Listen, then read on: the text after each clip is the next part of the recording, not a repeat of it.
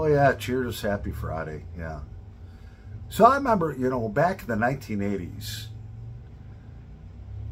if you dated a woman, man, she had a big ass bush. Some of them were from like hip to hip. I mean, I come from an Italian community where them women are freaking hairy as fuck. All right. And back in the 80s, they had a bush. Nobody trimmed nothing. All right. And then I remember the 90s when they started trimming it back. You had a little runway strip, they called it. Yeah. We got the runway trim. And then all of a sudden in the 2000s, they're all fucking bald. All right? What the fuck is up with that?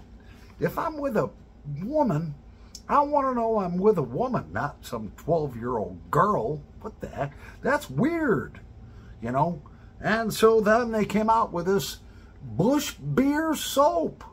Well, what the fuck are you going to wash with that if you're bald as fuck? They should have came out with this back in the 60s, 70s, or 80s when Bush was freaking going wild, man. But the Bush is making a comeback. Oh, yeah, I've heard that. Yep, I sure have. Thank the Lord. Man, I want to know I'm with a real woman. So, hopefully the Bush soap brings back the Bush. So if any of you women listen here, stop shaving that thing bald as a beaver, man. What the fuck? A guy wants a bush. He wants to freaking go through the forest till he gets to the freaking clearing of playgrounds there. And, yeah.